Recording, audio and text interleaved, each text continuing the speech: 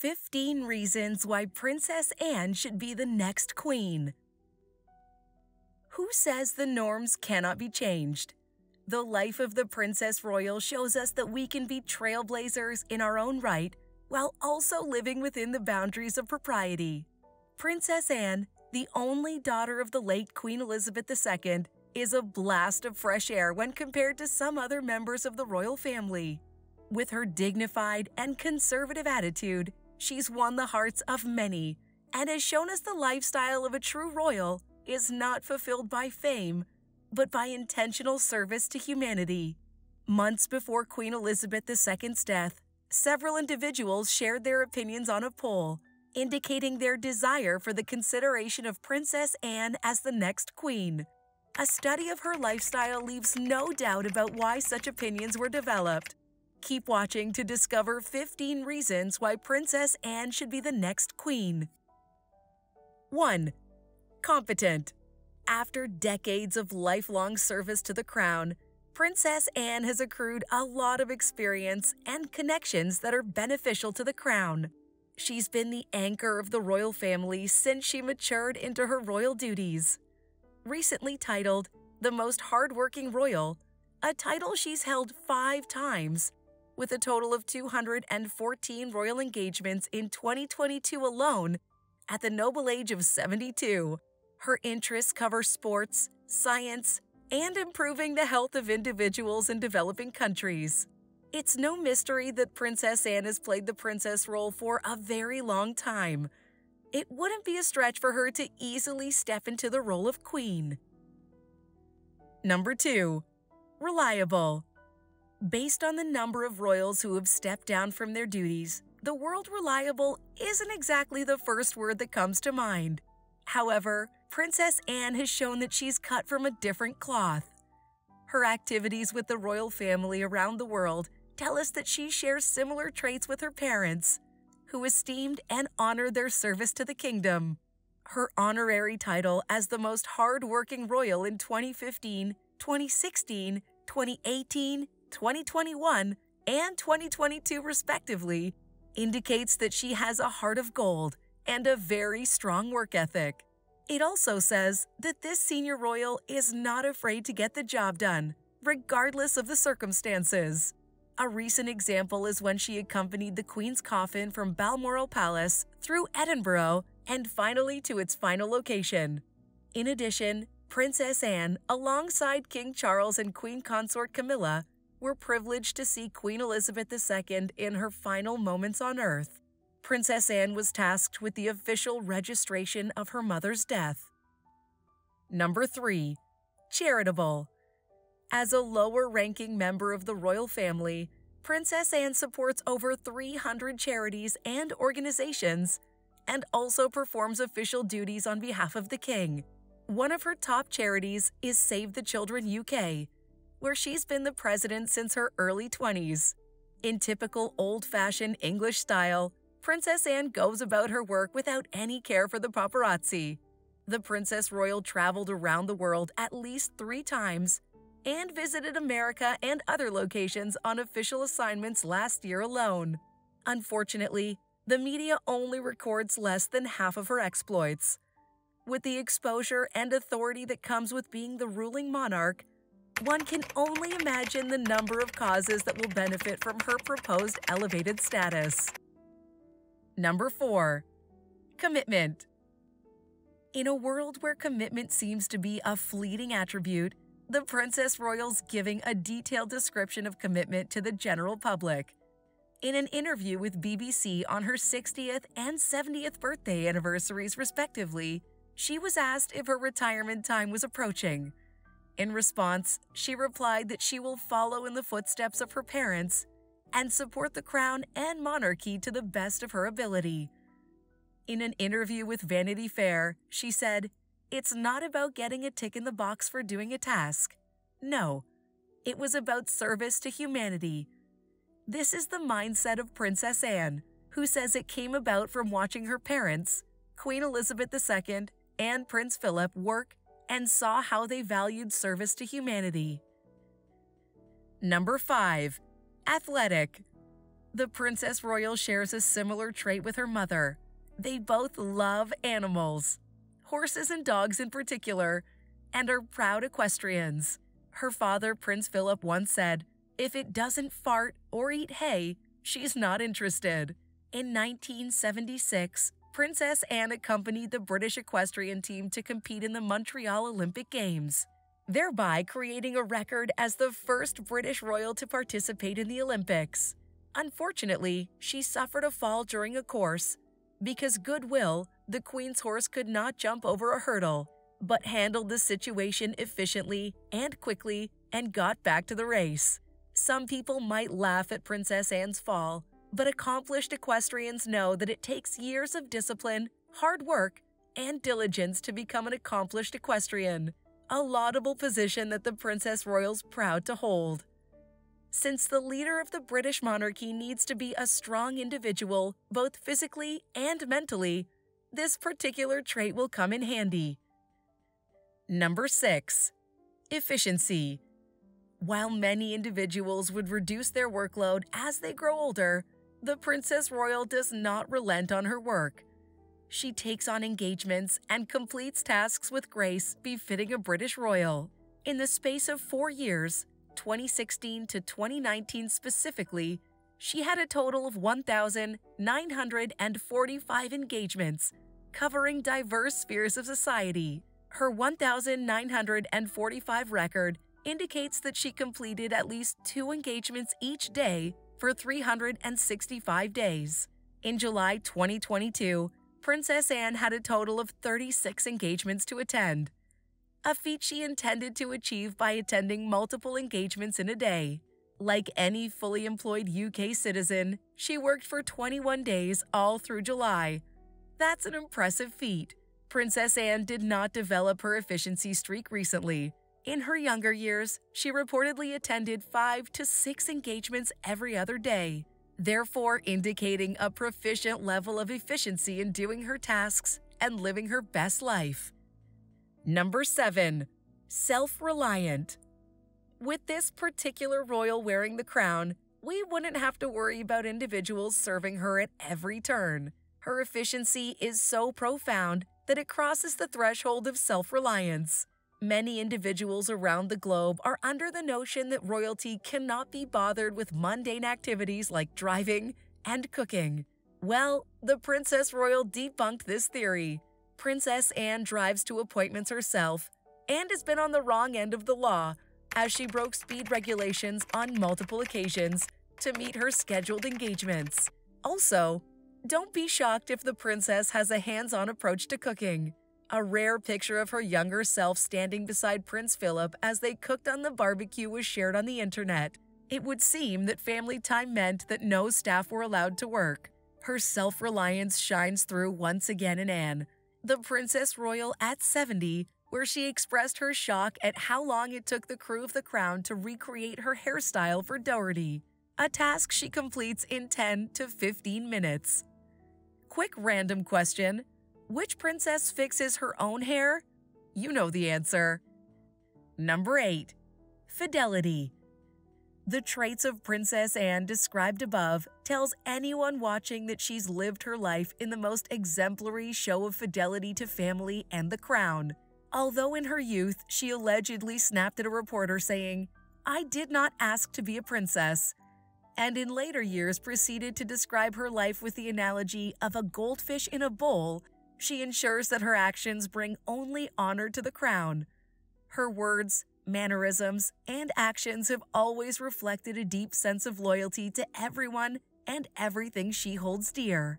As the Princess Royal, Princess Anne is not afraid to rebuff and give her disapproval to anyone who doesn't honor the crown or the dynamics of the British monarchy. No wonder members of the press are afraid of this woman. Talk about being faithful with a capital F. A reported account of Princess Anne's loyalty will not be complete without mentioning her heartfelt tribute to her late father. She honored the Duke of Edinburgh in an interview with ITV News and redefined our view of Prince Philip. She also shed some light on the life and legacy of Prince Philip. While Prince Philip was the butt of some jokes and was not as loved as Queen Elizabeth II, Princess Anne defended her father. Among her statements to ITV, she said, "There's not many people who understood just how broad his interests were and how supportive he was to an astonishingly wide range of organizations. His perspective was really important. The bond fathers and their daughters share has always been deep, but language expert Judy James sees more than a daughter's love in Princess Anne's interview. According to her, Princess Anne's tone did not only indicate her love for her father as a daughter, but also her admiration as a strong fan." Number 9. Respectful. Princess Anne lives by the rules guiding the notable members of the royal family. Her interactions with the general public have always been with grace, warmth, and respect. As someone who values proper moral conduct, respect is one of her defining qualities. One memorable instance where the people praised her for her conduct and respect was during the late Queen's funeral. She wore a ceremonial naval military uniform and stood with her brothers at Westminster Abbey. Her final deep curtsy to Queen Elizabeth II as the late Queen was carried to her final resting place at the Holyrood House gives credence to her respect. While some may mistake some of her actions as disrespect, we assure you that disrespect is far from the Princess Royal's mind. One instance of assumed disrespect was the refusal of Princess Anne to greet former U.S. President Donald Trump. A more accurate account states that Queen Elizabeth II looked at her daughter to know if more dignitaries were coming after Trump, which incited a shrug from the princess, followed by an "it's just me" comment. In addition, the British royal family is a stickler for protocol. The Queen would not break protocol and make her daughter greet someone if it was not on the schedule. Also, the video shows Princess Anne socializing with other world leaders, which people assumed was a conversation about Trump, and was not the case at all. Number 10. Mostly scandal-free. Much to the chagrin of Queen Elizabeth II, members of the royal family have always been involved in various forms of scandal at different times. Princess Anne has tried her best to stay out of the scandal sheets. Unfortunately, she made headlines by being the first royal to divorce her spouse in 1992, the year Queen Elizabeth II would eventually describe as the annus horribilis, a Latin word for a horrible year. After the fiasco of her divorce from Captain Mark Antony, she passed the scandal baton to her brothers. She proceeded to live a private life, and very little is known of her except what she chooses to disclose. The scandal of divorce compared to other illicit acts from other royals seems like child's play, especially when you discover that the reason for the divorce was infidelity on the part of Mark Antony. Mark Antony's actions led to the birth of an illegitimate child, which he refused to claim. Who in their right mind could blame her for leaving that situation? Despite the scandal, Princess Anne conducted herself in a manner befitting the Queen of England. Number 11. Education.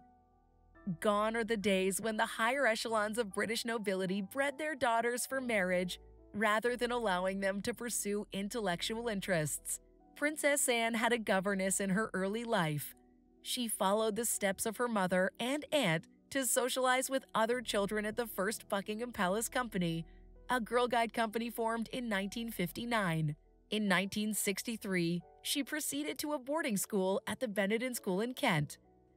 5 years later, Princess Anne graduated from the all-girls boarding school with 6 CGE O-levels and 3 A-levels in English, history, and politics.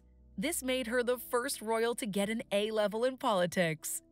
In 1969, she proceeded to carry out royal duties actively, but her education extends beyond the classroom, as she's well-versed in leadership roles and other sections of modern society. We dare say she would make a splendid queen. Number 12. Reject titles. Every young lady from childhood was conditioned to believe the life of a princess was the ideal life, a complete fairy tale. While the actions and life of Princess Anne may indicate that those young ladies believed a lie, anyone in a leadership position ensures that the best interest of their subordinates and dependents is kept. Since the Princess Royal's description of herself as a goldfish in a bowl, one might be led to believe she didn't like her position as a princess. that she saw it as a burden and didn't want to put that burden on her children. She did not give her children royal titles.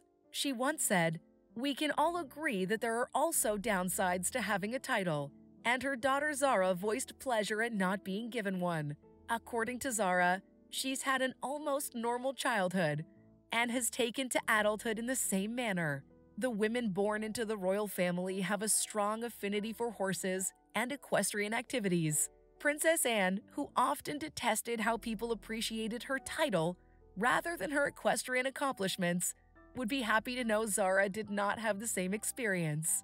What mother would not be happy to see her daughter reach her goal despite the pressures of society and the added pressures of being a part of the British royal family? Since her children are so far down the line of succession, she believed it was only fair they enjoyed their lives without the excessive attention the media gives titled royals. Peter Phillips and Zara Tindall certainly value their mother's forethought. Number 13. Quick wit and sense of humor. Princess Anne's most popular trait is her wit and waspish mouth, which she inherited from her father, Prince Philip. However, her sense of humor was from Queen Elizabeth II. In her youth, the media dubbed her as her royal rudeness because of her sharp comebacks and blatant disapproval of the press. You can't blame the princess for disliking the ones who have a field day trying to smear the royal family's name in the mud. On the other hand, she's used her humor to diffuse awkward moments, like when a moderator introduced her as the Prince of Wales. Her wit and humor helped her to sabotage a kidnap attempt and delighted those listening at the banter between mother and daughter on a video conference call in 2020. We can't forget Princess Anne's amusement when she and her sister-in-law Camilla discovered they wore similar outfits to attend St. Mary Magdalene Church at Sandringham. Also, anyone who has a nice sense of humor appreciates a prank or two. Princess Anne is no different. She once gifted King Charles a toilet seat as a Christmas present.